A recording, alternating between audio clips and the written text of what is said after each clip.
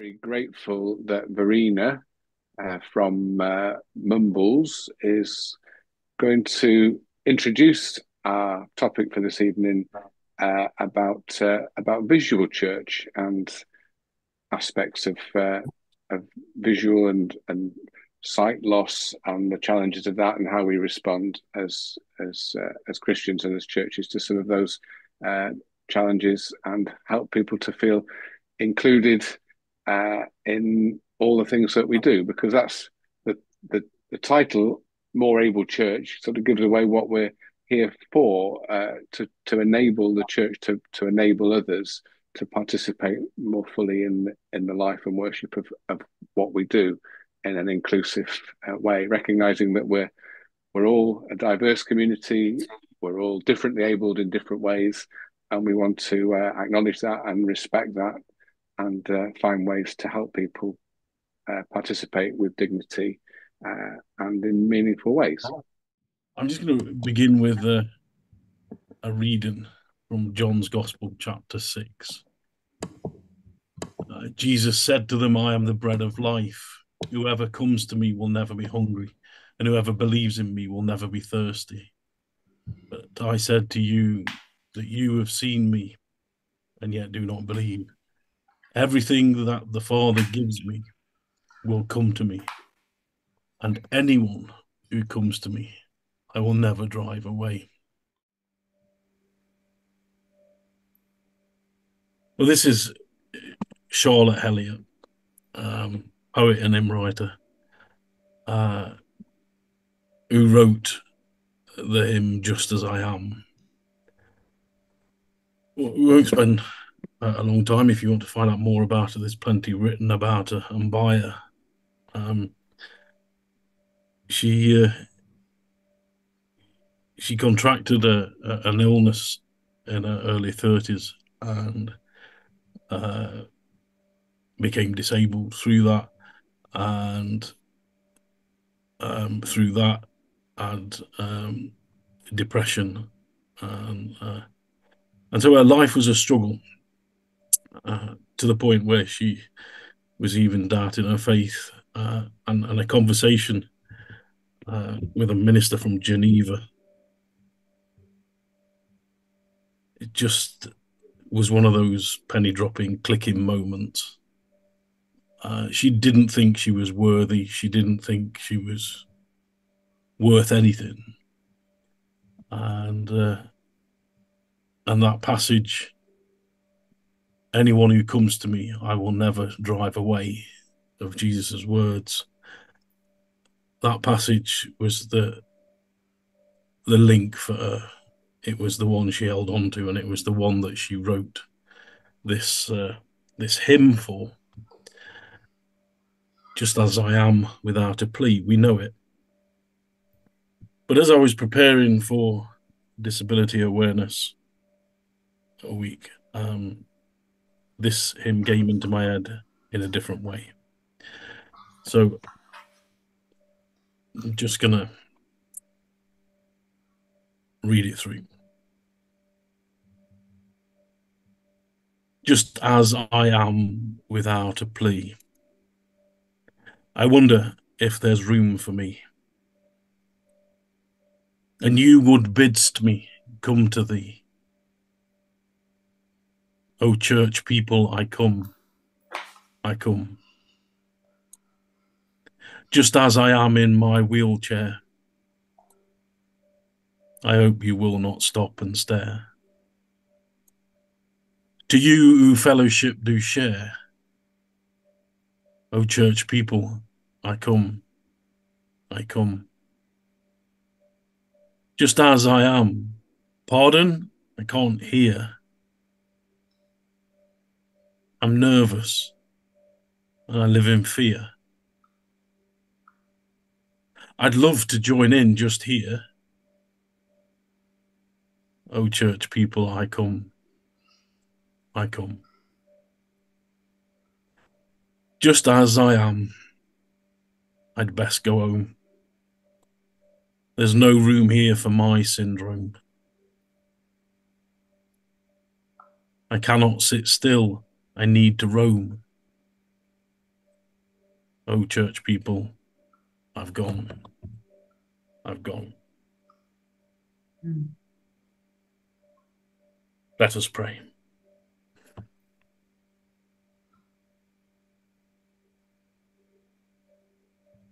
Loving God, we praise you that you make each one of us and together wonderfully made, part of your awesome creation. And within it all is a great diversity.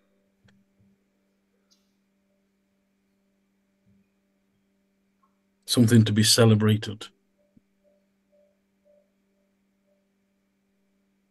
And within it is your image implanted into human beings, the capacity to give love and to receive love, to share love and to not turn away. We come to you tonight just as we are. We come to each other just as we are. Holy Spirit of God, open our hearts, open our minds, inspire our thoughts and our words and ultimately our actions, that we may be a more able church. In Jesus' name, amen. Speaker tonight. Thank you. Ravina, thank you for being volunteered to do this and being willing to do it. Thank you very much, Jason, and thank you all. I feel very privileged, but in some ways very humbled because I can only share from my own experience of my own eye condition. And as you know, there are many different eye conditions, and their visual perception can be very different to what I have. However, I will share about what my problem is. I've got something called keratoconus. Now, kerato is the Latin for the cornea, the clear window at the front of the eye, and the conus bit is basically conical. So, put in layman's terms, that it was given to me 50 years ago when I was diagnosed with this. Instead of having round eyes, I actually have not football-shaped eyes, but rugby-shaped eyes. Okay. The cornea dips forward slightly, and consequently, I get a lot of visual distortion. The way I see things is very different. I've been on the sight loss register for 50 years now, and actually registered partially sighted since 1997. What I actually see is in some ways similar to people who have astigmatism. There is a distortion in the shapes and the ways I see. I was originally treated with contact lenses, which actually they were surgical glass ones, which pushed the cornea back into position and gave vision. But in the end, my eyes wouldn't tolerate those. So I had a corneal graft at one point, but now I have to balance between two pairs of glasses for different tasks. Because I also lack collagen, which is a side of the deformity I have, my eyes are weak, so it's not easy to look down for any length of time or up. And I have extreme light sensitivity, which I'm sure a lot of you would have. As we get older, it's a natural thing, but I've always had that, unfortunately.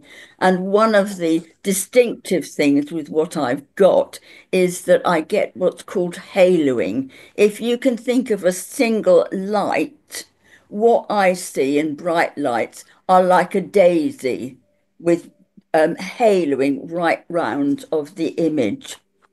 One of my big things is judging distances. I've never been able to drive because of my vision. And this sounds comical, at times embarrassing. I discern people not by their features because I can't see them, but by their shapes. And I've said that in some places, and it's got me into trouble, as you can imagine. But I am thankful that I look normal. That might sound awful, but a number of people have said to me, we never knew you couldn't see very well. So I'm grateful for that. And I thank God for a sense of humour, because we've had some amusing incidents even within the family. I thought I was passing a herd of cows. It turned out it was people playing a game of cricket. But my vision can actually change daily. What I see today may well be different tomorrow, and my balance is badly affected, as is anybody who has a sight problem. To help, I have to use 4 sorts of eye drops every day. But there have been situations I've struggled with. And just briefly, I never like to major on how things affect me, but I realize in this sort of session, I need to lay myself bare, as it were. I find dealing with crowds or extreme noise quite difficult. Again, another thing which my family have had to cope with is I often am known to cremate food because to me, colours are not so clear or so dark as they seem to be in actual life, apparently. My husband is sitting here in the room and he hates me to say I actually cross roads using my ears because I cannot judge how close or how far away a vehicle is. And I have problems with going down curbs and steps. If items are too close together or unfamiliar in places, as in shops, I find that difficult. And going downstairs can be a problem. Also, the logistics of unknown places. Bus stops is another thing, and people can be extremely rude. I've been spoken to quite fiercely by somebody when I've asked, could you tell me what bus is coming up? And they'll say something like, you've got eyes in your head, why don't you use them? And you have to basically tell them. And I don't work very well with people crowding me. And of course, numbers is another one that's quite a common thing. 3s for 5s, 5s for 8s, etc. I am unable to read narrow columns such as a newspaper or even a Bible. I have to have a Bible that goes straight across the page. Unfortunately, I do have one, NRSV, but it actually has 4 volumes. So you have to know which volume or which part of the Bible somebody's going to preach from. I taught music for many years, and just as we were chatting beforehand, things like dots and tails of music can be a difficulty as well. And all these things can affect my confidence. And I do think if a person can't see very well, their confidence is sorely pressed, and it can make life difficult. I have to sometimes force myself to go on a bus, just one bus into Swansea, because otherwise I would lose my confidence to do it. So I have to make myself do that. And sadly, I hate to say it, there are quite a few pitfalls in modern technology. Zoom, it works well, but it can be quite a strain focusing and looking. TV is another thing. I like to watch what I can, but there are certain things I don't see. PowerPoint, OHP, projected images, dare I say more, and mobile phones. tablets, iPads, very grateful for them, but sometimes they create more problems. But I do have my own coping mechanisms, things that help me daily. I use a thick black Bic biro, but not the ones that you can get just off the shelf, as it were. I order them from Amazon. They are the 1.6 thick nib. For me, a felt tip pen is too fuzzy. It merges into the neighbouring letter and is no good. I also use, and people know me when I'm speaking, I use my yellow lined paper, which is wonderful because there's no glare as you get with white paper. I have day glow bright pink bump-ons that go onto the stove and the washing machine, so I know where certain settings are. And I have dedicated, defined places for things. And I sometimes lay out my clothes the previous night, just in case in the morning when my vision is not so good, I can't see what I'm doing. Task lighting is extremely important, not surrounding light, but light on what you are doing. And that's something that perhaps we need to focus on for church too. My mobile phone, which is a great tool, my son-in-law, who's a great whiz-kid, has actually managed to put settings so that I can dictate texts. And similarly on my iPad, although I do have to check things over because they don't always pick up exactly what I am saying. Little things about personal care that I find helpful. People say to me, why don't you go grey gracefully? And yes, I would love to. But if I let my grey hair come through, I can't see it. So that's a problem. Anybody with very clever ideas, I'd love to hear from you. And the other thing which people laugh about me, I always have brightly coloured toenails. And that is because I can then see them to be able to cut them. I've thankfully not had to resort to somebody else cutting them for me. But I say those are looking at the difficulties, and I don't want to rely on those sort of things because there are answers. I've been blessed. I'm very much aware that so often my, dare I say, catchphrase, that's the wrong thing, is I can do all things through Christ who strengthens me. But I've just highlighted the particular pitfalls and difficulties which I suffer with my eye defect. But so many other people with differing eye problems will see things in a different way.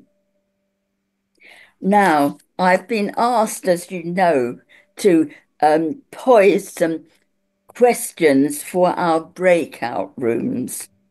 And I've thought about these because I've often wondered going into situations myself how people would feel when they're faced perhaps with their own failing sight or people close at hand to them. We are told that 6 people every minute are being told that they are losing their sight. That's a sobering fact. And we as churches do need to be prepared for that and to be able to help anybody who might come in. So my 2 questions, well, one's got 2 clauses, and then there's a second question for the breakout rooms are, Verena, first of all, if, Verena, yes, Jason. shall we keep the second one a surprise for for when we go into the second breakout room. So we'll just give everybody the first question. Yeah. With pleasure. It's just got a sort of second clause, hasn't it? Okay. The first question at the moment is, if you personally were diagnosed with a serious progressive sight problem, what do you think what do you think might be the hardest thing to which to adapt? I'll read that again. If you were diagnosed with a serious progressive sight problem, what do you think might be the hardest thing to which to adapt? And then from that, how might you go about trying to cope with such? The second bit is, where can we find things to help us? And this is personally, but it also applies very much to within the church and things that personally, I must admit, I have used and found helpful, not only to me, but generally. To start with, these days, if somebody is diagnosed with a progressive sight problem that, could go downhill quite rapidly, the first port of call, and usually they are referred to them, is what's known as the ECLO, or the Eye Clinic Liaison Officer. We have one here in Singleton, and I'm sure a lot of hospitals where there's an eye department will have one. And they often are able to point you in the right direction to get more specific help for what your eye condition needs. But that is a very good port of call. Often they will refer you to social services. And I mean, all of these bodies can be approached personally oneself. Here in Wales, we have the RNIB, or it's Cymru Sight Life. And again, there are things and aids that can be bought from there, or just general advice. They have a lot of groups going on.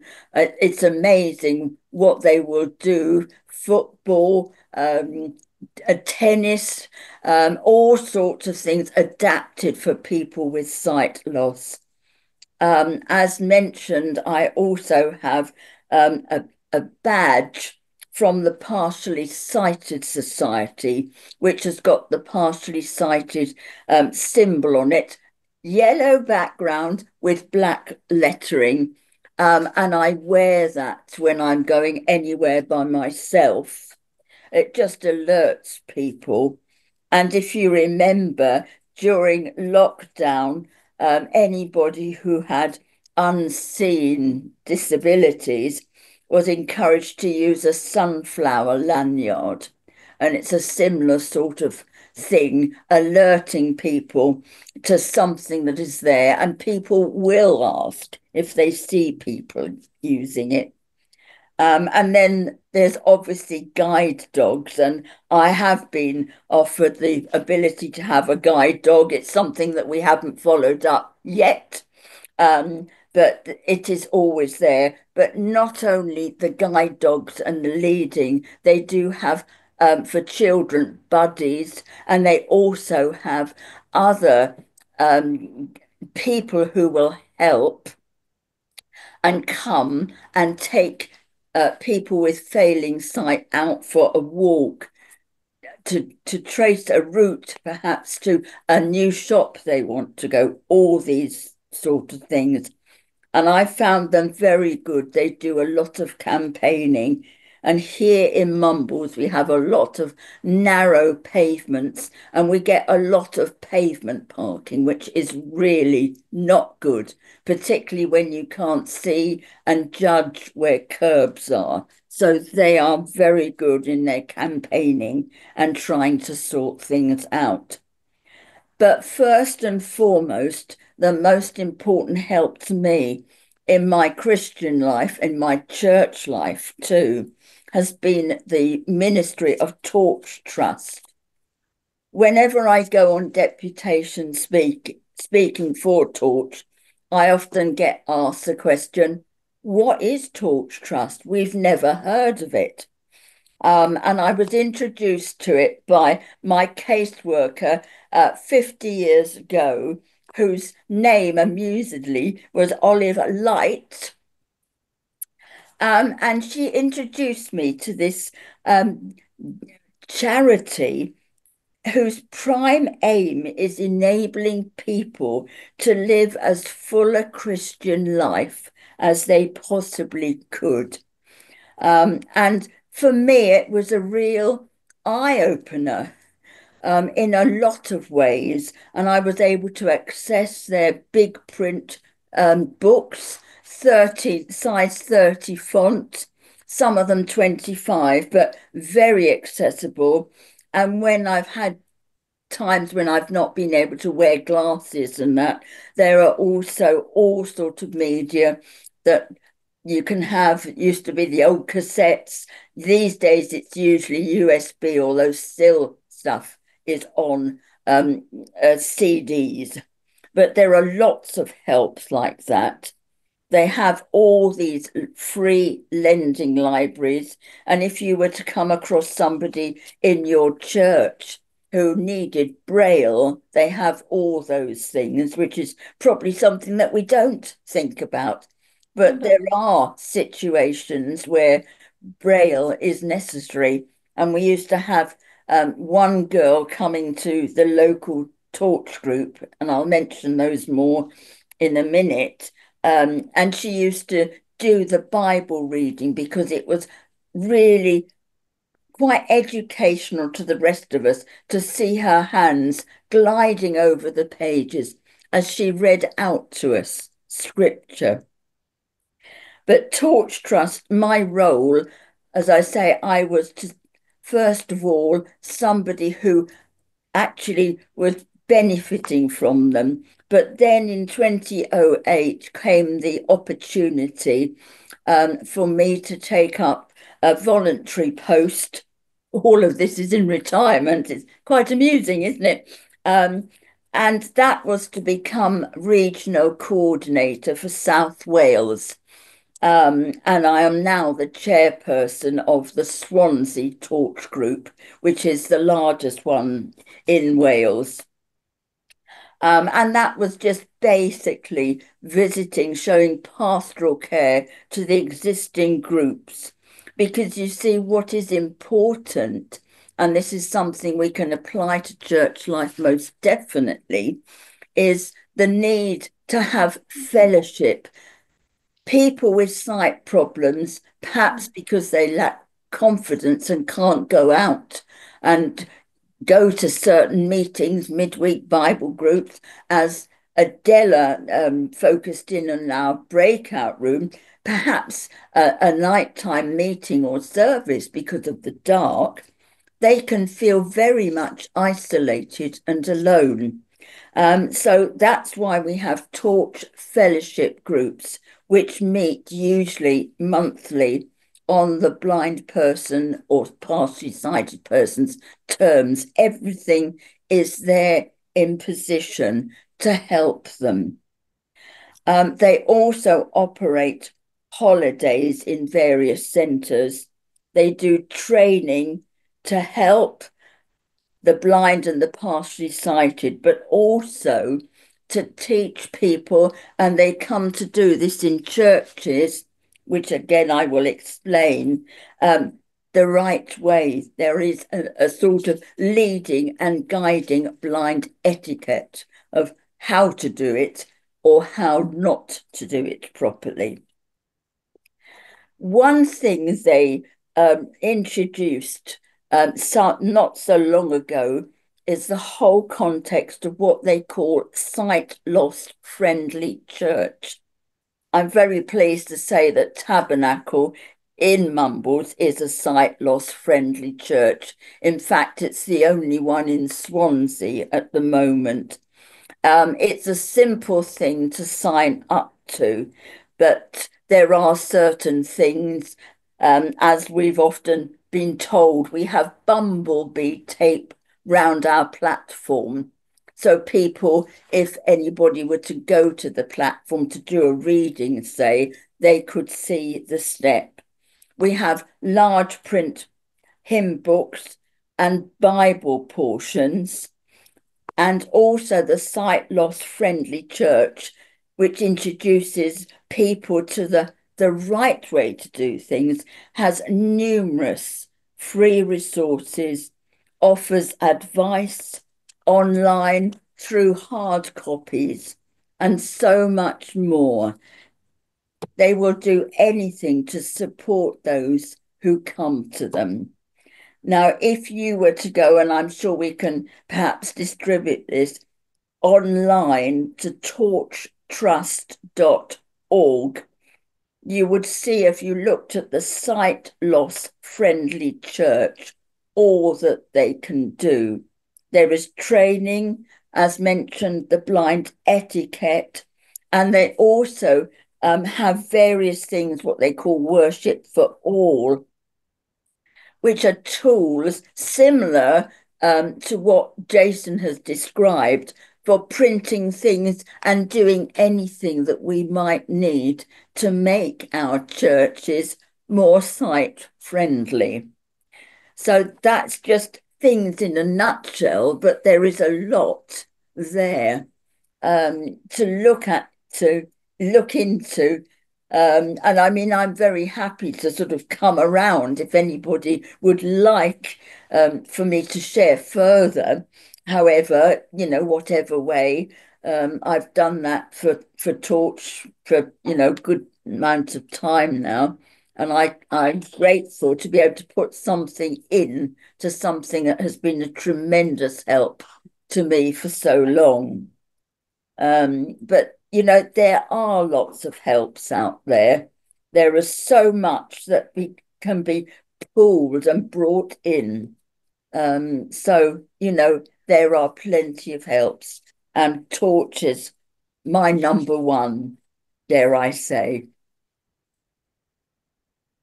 I think we're going to have a bit of a kind of plenary session. Mm. Do you have another question? I do have another one, and this may well fit in with what we think. It was, Judy, if a partially sighted or blind person unexpectedly came into your church for the first time, how confident would you feel in trying to welcome them and cope with their special needs?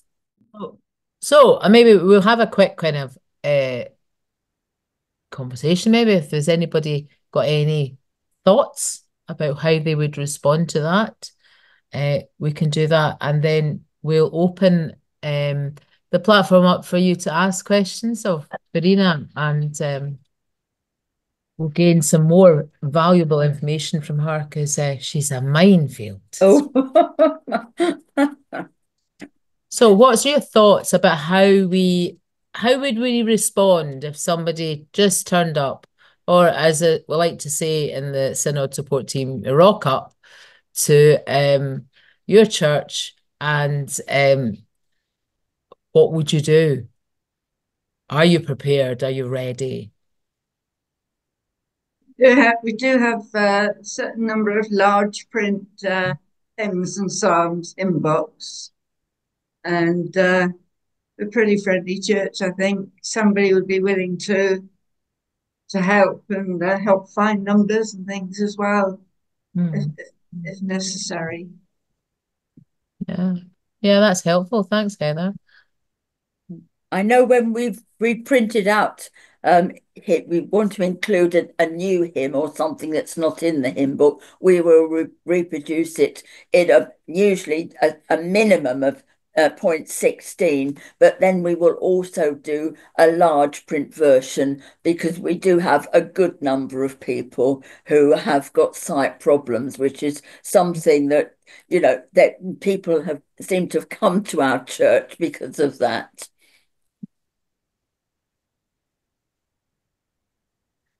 Is there anything else anybody's, Anna?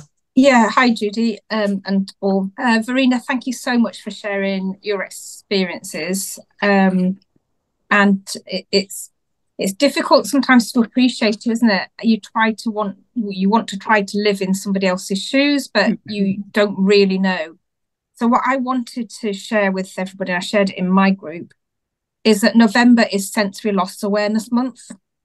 And I think that we could do something positive as a result of listening to you sharing your experiences today, to go back to our churches to say, what could we do to raise awareness? Because I personally would feel fairly confident to help somebody walking through the door.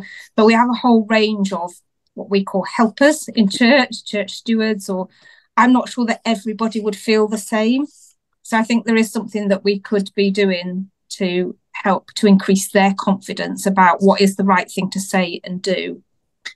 Sensory Loss Awareness Month that we promote through the NHS has 3 really simple messages. Tell, so that's for the person who's experiencing sight loss to tell other people how they'd like to be communicated with, or what they might like. For us, so I would say as healthcare professionals, but for us as church members or people that have got roles in the church, or even just as congregations within the fellowship, to ask and not assume that we might know what is needed, and just to share so that people know how best to support people.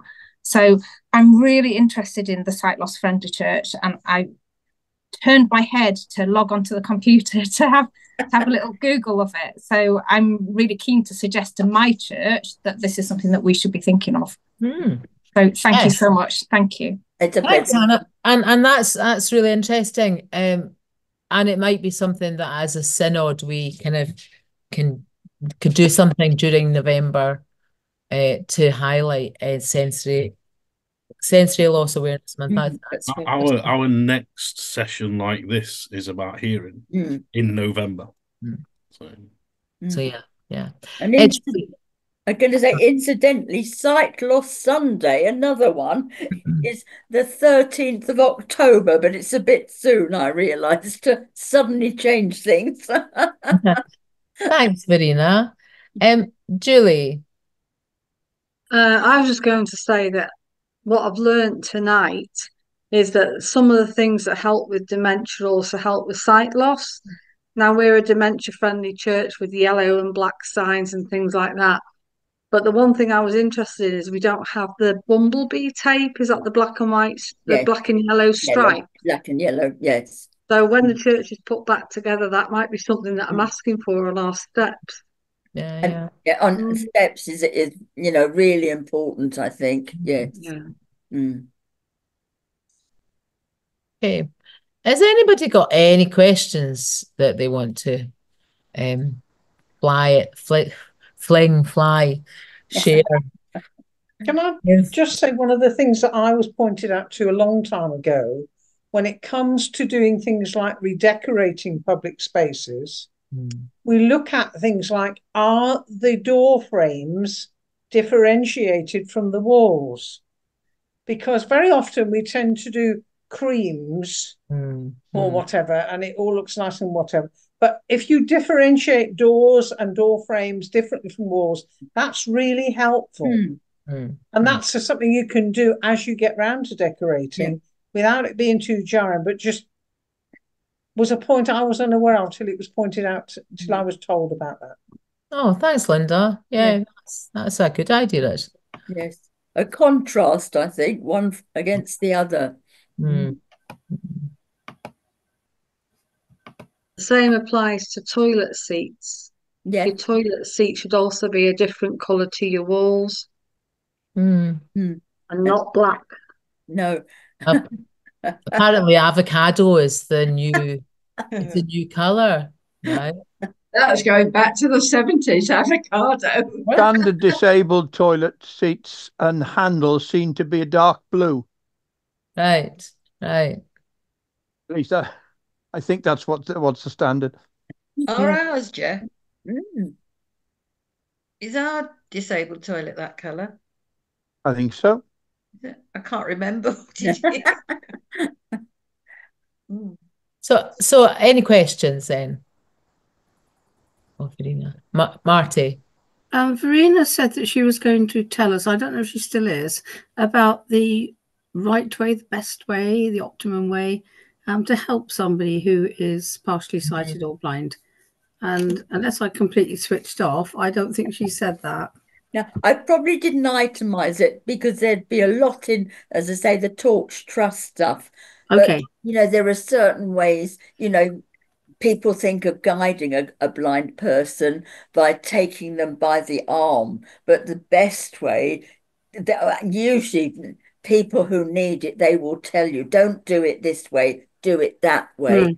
But there are simple things like, sitting them down in the seat, you're over your seat, you can put your bottom down now. It sounds elementary, but so often it's important.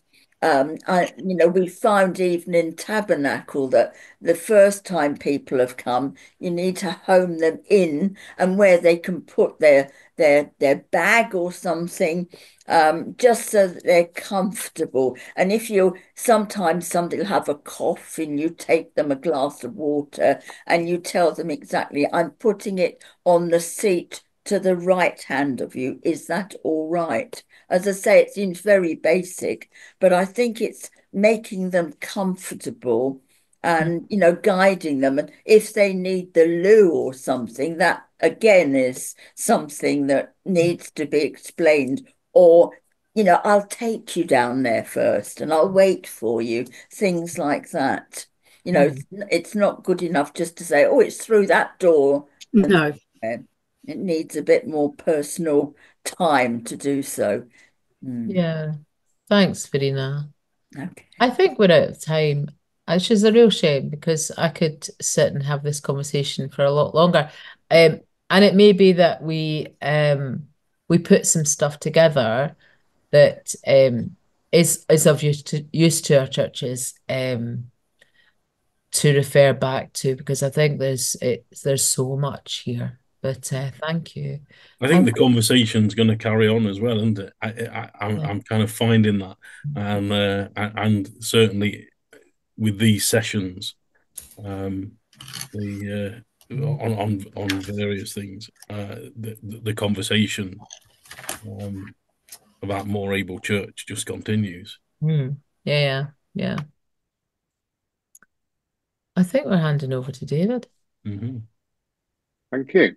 Thank you, Verena, and everybody else for the questions and contributions. It's been really, really helpful. I think I was thinking from the point of view of somebody who prepares and leads worship and maybe includes visuals and PowerPoints and all the rest of it, how to do those in a way which is helpful for people who may have difficulties seeing the screen. I know we're going to go back to our synod meeting on the 12th of October. We were at the venue yesterday looking at how to set up, and we've decided to use TV screens, big TV screens, 64-inch, rather than the projector, because I think even though the projector screen is bigger, it's not as easy to see and not as high. The contrast in the definition is much better on a television than it is on a projector screen. So we've gone for, how big are they, Maggie? 63-inch, two 63-inch, 65-inch TVs to be delivered to the centre, Priory Centre in Abergavenny. So hopefully that'll help for people who are in the room, at least, who will need to see. We just need to create something to put on them now, but that's our problem. So ideas like that, and how to be consistent as well. So when you're putting together worship, or you're using video clips, or you're using PowerPoint, how for it to be this, to help, so it's not all over the place and different. The other thing is that this just by chance this week, I had an email from the archivist in Westminster College, who asked me if I'm also secretary of the URC's Equalities Committee, and she asked me, with wearing that hat, if I knew of any church or any person who might benefit from a Braille copy of Rejoice and Sing. Otherwise, it's going to end up in Westminster College's Reformed Studies Library. And I said, I don't know, but there might be people who would. So if you know of anybody who would benefit from a Braille copy of Rejoice and Sing, then drop me a line, and we can arrange for that to be loaned to that person for as long as they need it. That offer will be shared elsewhere as well, but you're the first people to hear that. I think there might be more than one copy. I'm not sure, but certainly there is a copy of Rejoice and Sing.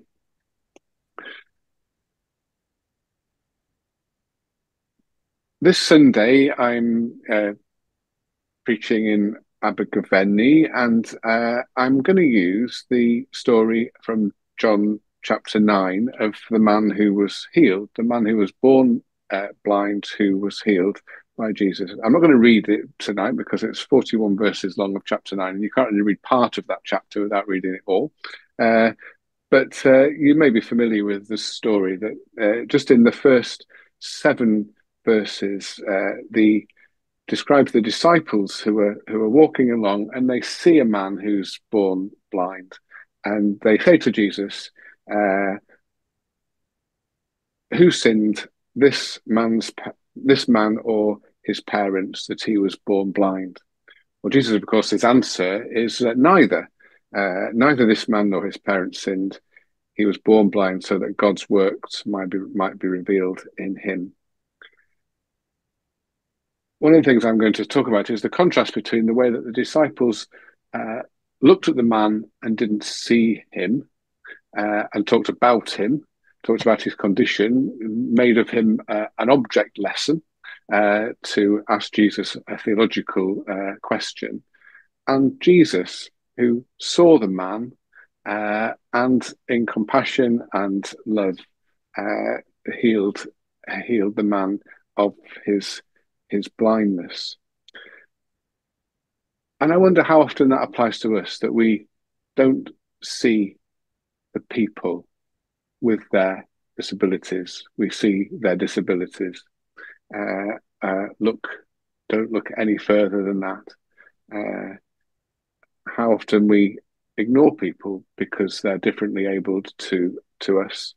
How often we ask maybe similar questions to those of the disciples without even thinking about our attitudes or the way in which this might be heard or perceived by the people. Or do we see, as Jesus saw, see the people for who they are, God's children, created in God's image, and treat them with honour and respect and dignity in all that we are able to do? Just a thought as we end this session this evening, and then a prayer. So let us pray.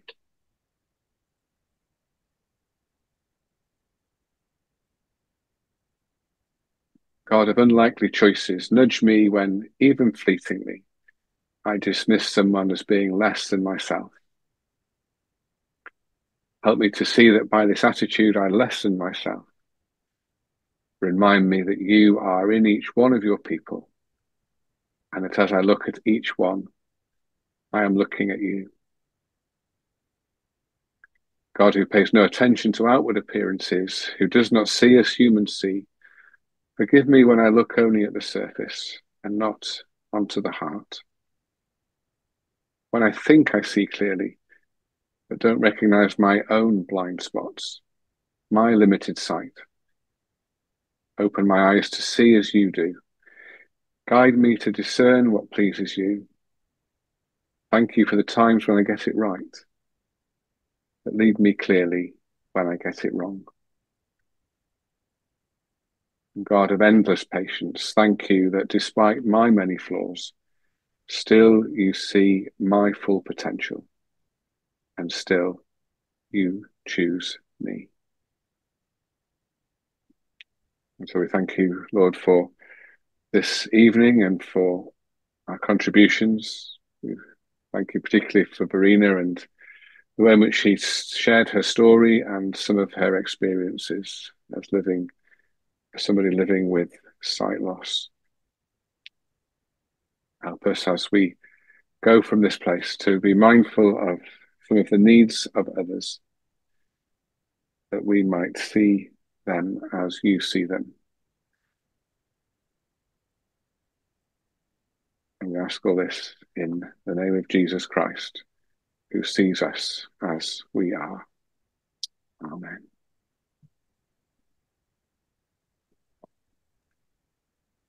Can I just say two things as we finish, David? Yeah. Right. One is, and you might remember this from many years ago, there's a book by an Anglican vicar, Geoffrey Lay, called Seeking Signs and Missing Wonders.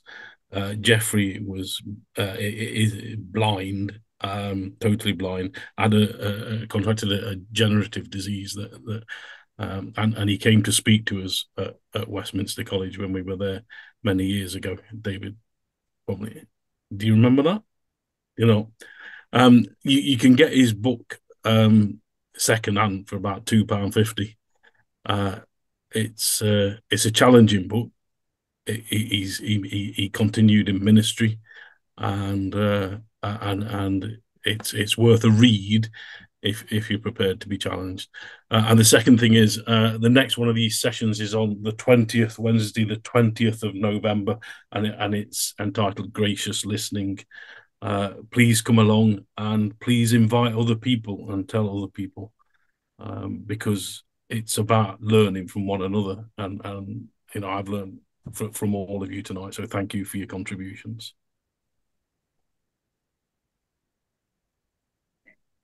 Thank you. Thank you all. Thank you. Thank you very much. Thank you, Verena. Really great session. Thank you. Thanks, Verena. Thank you. Bye-bye. Yeah, Bye. bye. God bless. Good night. Bye. Night.